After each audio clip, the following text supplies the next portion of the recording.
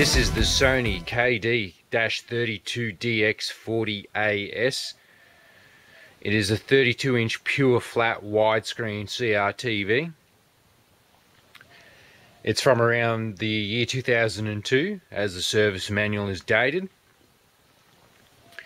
This is the remote. This is the matching remote, or as Sony calls them, the remote commander, model RM-933. 2 double A's in the back. On the front here we have the main power button and the indicator light on the right for standby and power on, and the infrared remote sensor on the left. There are no connections directly on the front. The TV does not hold the Wager badging. There are some connections on the side here, little panel that pops out, and we have a composite input with stereo audio input and headphones and an S-video and some controls there with channel up and down, volume up and down, AV back to regular TV. The reason for this coming into the collection is because it's got a couple of Scarts in the back. It's yet another Sony of that era from around the early 2000s that has Scart in the back. There were a number of TVs like this. This is probably the third one, the third type model that I've had in the collection with the Scart, so I'll explore that a bit more later. Some other badging on there, integrated digital TV, so it does have a tuner to pick up digital TV. I think that would be obsolete now, as it would be standard definition only, not HD digital tuning. We'll have a look around the back. Now you can see the back and its stylings. There's its badge, or model number I should say. It is a proper Australian model, AS. The AS designates from Australia. Manufactured in Japan too. There's a cable relief, strain relief. And there's a UK power plug socket. And then there's a couple of hooks to wrap around the power cable. And as we go along we get into the more important things. In particular the Scart. So they're native Scart sockets, they're not added to by an end user. I'm going to talk about what this thing can do a little further into the video. It's actually quite interesting. You can see already there's 3 dots there in the screen, or the representation of the screen, 3 dots for red, green, blue. So whether that's RGB, whether that's component, I will reveal that mystery shortly. There's your audio in. Got quite a number of antenna sockets here. Another interesting little connector, a mini DIN there, labelled for modem. Don't know if the modem ever came out. And also here there's an expansion slot. There's a little diagram for what appears to be a card. This turns out to be a PCMCIA expansion card slot area. I doubt there's anything in there to slide a card in, but we will have a look at that. PCMCIA was a standard, might be still used, but it's used for laptop. It's basically a compact form of PCI Express. It's like a credit card, so you could stick the credit card device in, and on the end of it it might have had some USB slots or an SD card slot or whatever it was designed to do. It's quite versatile. So now it's time to take the back cover off and have a look inside at the chassis and the tube. Now I made a mistake. The TV is actually made in UK. The mention of Tokyo, Japan on the back was just to signify the headquarters of Sony rather than where it's made. I also see that the tube's made in the UK, label's upside down, but you can see made in UK. Widescreen for W, 76 centimeters for the size, or 32 inch in a widescreen configuration. The yoke over there, made in Malaysia. The chassis is not super big, although this area over here is a little bit more interesting. There actually is the PCMCIA card slot. It's there ready to go. You can insert a card in there. There's what appears to be an eject or insertion mechanism there. I'd say this side of the chassis, this board area, takes care of the digital tuning, or both tuning, but the digital as well. There's not actually a lot of chips on this board set, like not big chips, which is a good sign that it's probably a fairly simple TV in a sense, or it's one that perhaps doesn't have the 100 Hz processing. I haven't confirmed yet whether or not that's the case, so we'll need to turn it on shortly and see how it goes. This is the method to get into the service menu, but firstly, make sure that the remote is in TV mode. There's a button here, and it can configure to 3 spots. You can see that the TV, below the TV, there is a little green light. Push it again, you can go to VCR, push it again, you go back to TV and then to DVD, so you can toggle through like that. Just make sure you're on TV, because if it's not on TV, you won't get full functionality of the remote and you will not be able to enter the service menu. So there's 4 key presses necessary to press in order to get into the service menu. And the first one is the info button. So press the info button, then 5, then plus, and then this last button, this digital one here. Those keys are sequential, they're not all at the same time, so just press them once, let go, and then go on to the next one. So you do this when the television's on standby.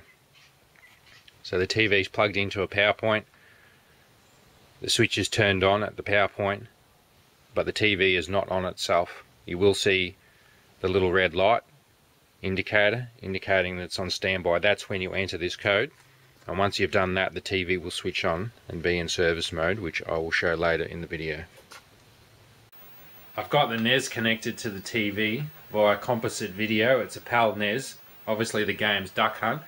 This is going to test the TV to see if it's a 100Hz model or not. I've got a gun here, the NES Zapper.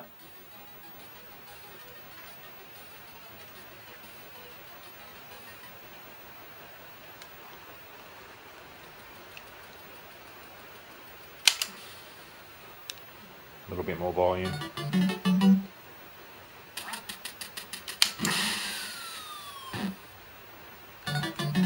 I'll even put the TV into a widescreen mode. Yeah, it still works, no problems. I'm happy to say that light gun games work, and I think we have confirmation that the set is not 100Hz, so that's a big tick in its favour. The TV has this strange picture in front of us. This is actually one of the wallpapers that it has built in. We're on the digital TV part of the system. Now I've got a PlayStation 1 PAL hooked up by a Scart cable. I'll turn it on. It automatically changes to AV1.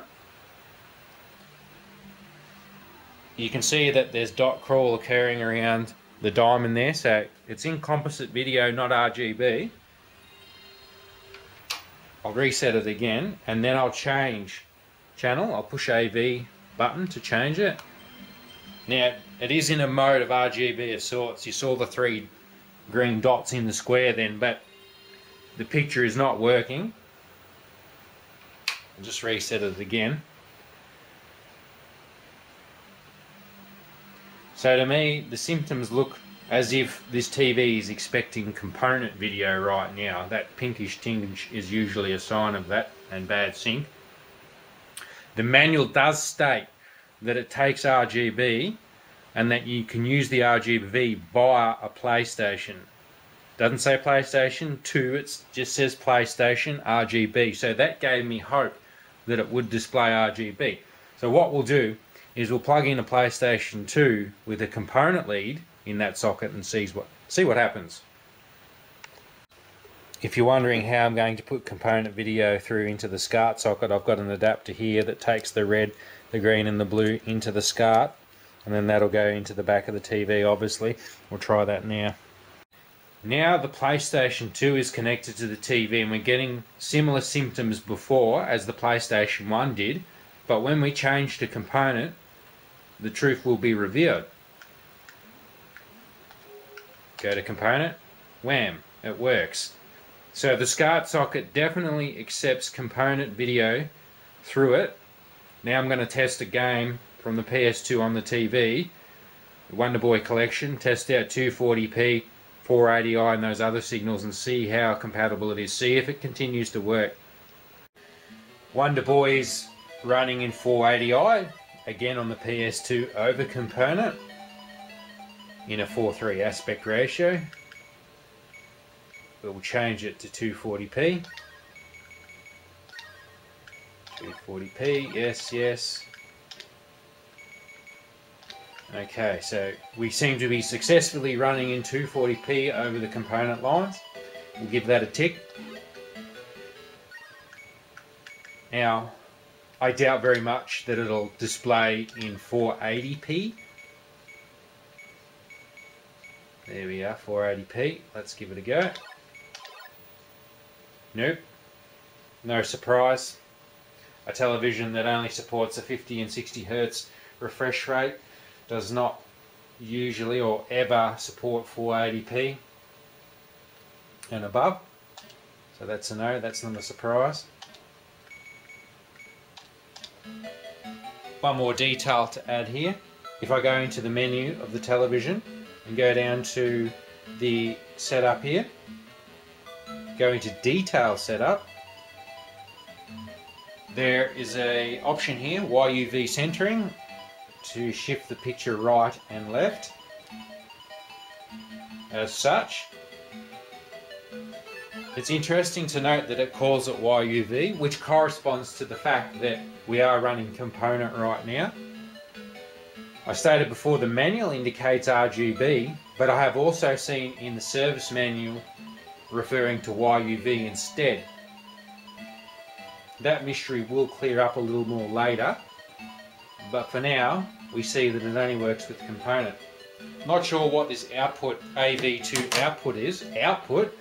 That might be that you can daisy chain RGB out of the TV and into another RGB source, but I won't try and test that right now. I'm in the service menu now. Hopefully the screen's not flickering as badly as it is on the camera's screen right now. So this is the introductory screen for the service menu. You can press menu and we get a fairly English non-cryptic service menu to work on. Geometry, a lot of changes you can make there. I like this error menu. It actually seems to have reported quite a number of errors there in the column with the zeros. That can be cleared as well. Now, whether this has had faults that have now been cured, repaired, or whether it contains faults still to this day, I do not know, but the TV does seem to work properly. It's also got an hour counter there. It's done 8,388 hours, nice to know. Design. Now, it gets a bit more cryptic here, and this is where the interesting thing starts to happen. So here in this menu, design, there's something there for RGB. Of course, anything with RGB I'm going to try and activate. I just push right and the picture disappears. If I push left, it comes back to normal. So I think the column of digits on the right is in binary and the RGB has two states, on and off. Now it gets really interesting here with YUV. I've got the PlayStation 1 hooked in again via Scart RGB. Let's turn the volume down a bit. Hang on. Just trying to get back to it taking RGB. Yeah, there. So TV only accepts component video, right? We've established that. If we go into design,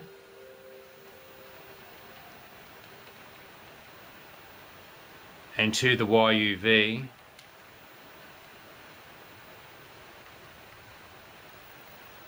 and we change that, it accepts it. It accepts it. Watch, I'll reset.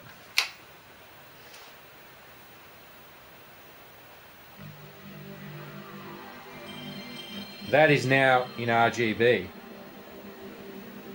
The TV now accepts RGB. It's switched over to accepting it via the service menu.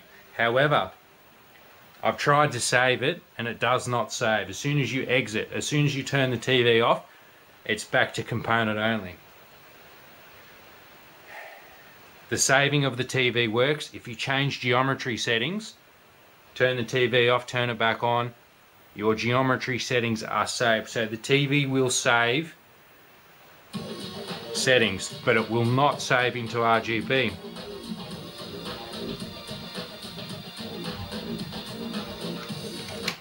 So I was with the dilemma of how can we get it to be RGB normally? What can we do? And I sort of stumbled across another thing, I really stumbled here again on the main menu. Now that TT with the dash, you can enter digits now to activate other functions in the service menu. So you can see it's on Oz, and I assume that's for Australian settings. Now I can push 21 and it changes. 22, I get BL. I don't know what BL stands for. Maybe it's Belgium, right? But anyway, what I found is if you leave it on Belgium, it'll actually be in RGB mode now.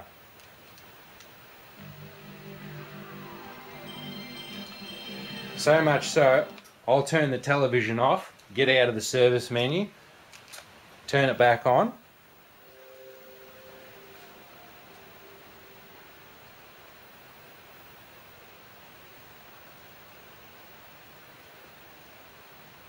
Go across there. TV's off, TV's back on. PlayStation's still running in RGB, and the interesting thing is when you go down here to detail setup again, it doesn't call it YUV anymore, it's RGB. So changing that setting at the start from AUS to BL or whatever it was, BS, Belgium, switches into RGB mode. So I don't know how to get things to run component and RGB without changing any of these things, but at least we now know that the TV will run RGB and component if you want to. It's 50 and 60 Hertz. There's no 100 Hertz processing. The picture quality is good. It's probably the first television I've seen that you can actually get RGB going in the service menu. So overall I like the unit. I was going to part with it, but I'm tempted to almost keep it now. But I'll be interested to hear what you guys out there say. The chassis is the FE2, and that's used in a number of Sony's televisions. There's still more on the market that I haven't acquired, as I mentioned earlier in the video. More Scart based Sony televisions from the early 2000s, but this one's one of the few ones that is only 50 Hertz. Sorry to stop hammering on about it, but I was a little bit impressed and a little bit excited by the whole thing. So not a bad unit. The picture quality is actually probably, it's pretty good. I kind of still prefer the older black Sonys with the Scart and the European models, but this isn't too bad, so it's certainly got possibility. I'd love to hear your opinions on it. Anyhow, more videos coming. Please stay tuned. See you later.